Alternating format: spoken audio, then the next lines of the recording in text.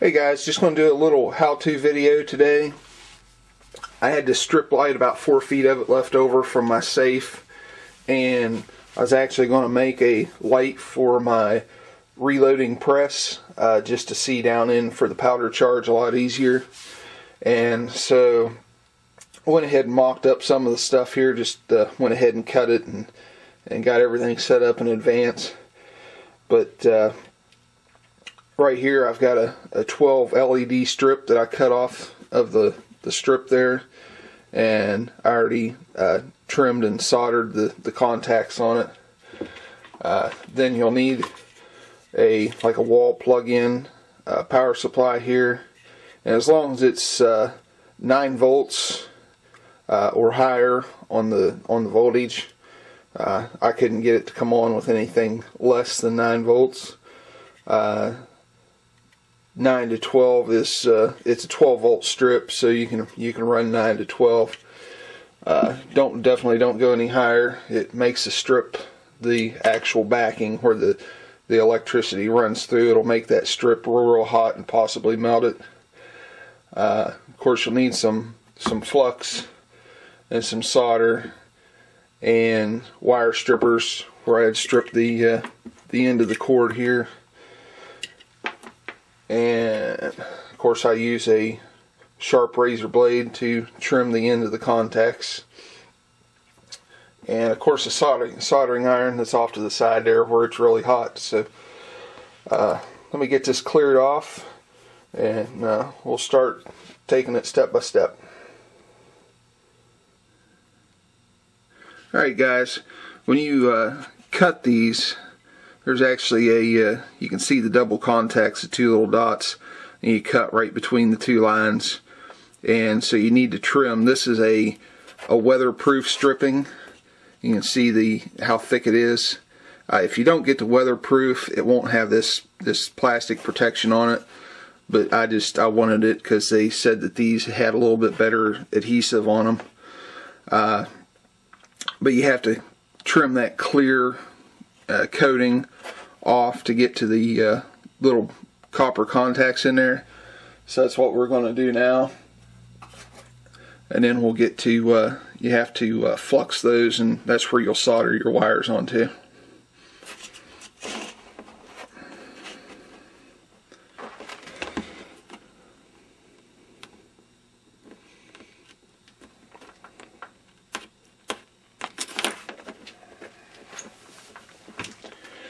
And that should just peel off. Yeah. Just a little piece of clear plastic. And then that leaves, you can see the little shiny contacts. And what I've had to do is take the razor blade and just kind of scratch those contacts, and make sure that the flux will burn in on them, so you can get your solder to stick to it. Alright, now I've gotten you can see the dots there, the contacts are now silver. That's where I put the flux on them and heated them up and got the solder to stick on the contacts. And then you can trim this to length. You might not want 12 LEDs, you might only want 6, or you can use the whole strip. And but like I said, I've already got mine trimmed down to what I needed. I just wanted to show you guys the method there. So I already have mine trimmed down to 12 LEDs. I could have fit probably 3 more, but there really wasn't any use in it. So we'll go ahead and get this soldered up and get it ready to put on the press. Alright guys, I did say I was going to get it soldered up, but I wanted to point out one other thing. Like I'd said, that these come with a plus and a minus. Let me get it back here. There's the plus side on your right, and then a minus on your left. And you need to find the polarity of the cord for these power supplies. I just pulled this off of just a scrap piece of electronics I had. Found that it said 12 volts right here on it, and 1.25 amps is plenty. I'm only running 5 amp output on my safe, where it has I think probably 12 feet of lights on it, and so you need to find out the polarity. Now on these it doesn't matter. These lights, your LEDs, if you get the contacts backward, they're just not going to light up. But you can just simply put them on here and just touch them. If they don't light up, to switch them, once that's plugged in. Or you can use a multimeter to test the polarity of it to find out which one's positive, which one's negative. I've already tested it, and I know that the negative side is the side with the white dashed lines down it. And so I just wanted to point that out before I soldered it up here and moved on. Alright guys, there's the finished product. Well, not 100% finished. I'm going to put some shrink tubing down here on this to cover my contacts up, but that'll be my nice bright little light there for my press. And I'll go ahead and put the shrink tube on here and get it ready to go on. Alright, I've got it shrink tubed and of course soldered up, and just wanted to give a little shot here of the press. I'm going to put it right here on this riser, and that way the light will shine this way while I'm sitting behind the press. It won't be shining back in my face or anything. We'll put it right there.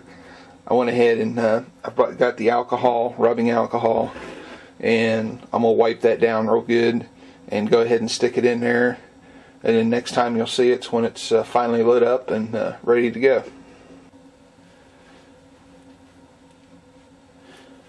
Alright, I finally got that mounted in there. Had my cord run around the other side, made sure it wasn't touching any moving parts or anything.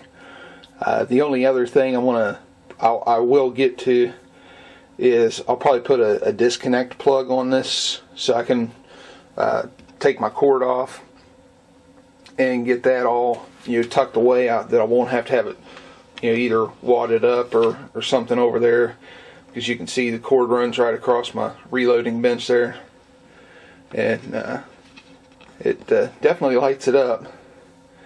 I thought of this just extra uses I could use my leftover strip light on.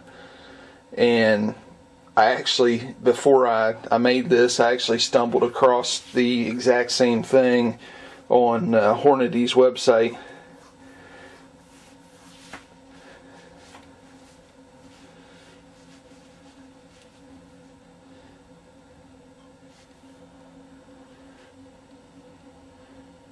Alright, I finally got it mounted in there. You can see how much more light it makes. This is where my powder charge usually is, and you can definitely see way down in the casing, and that'll help a lot, just to help keep for.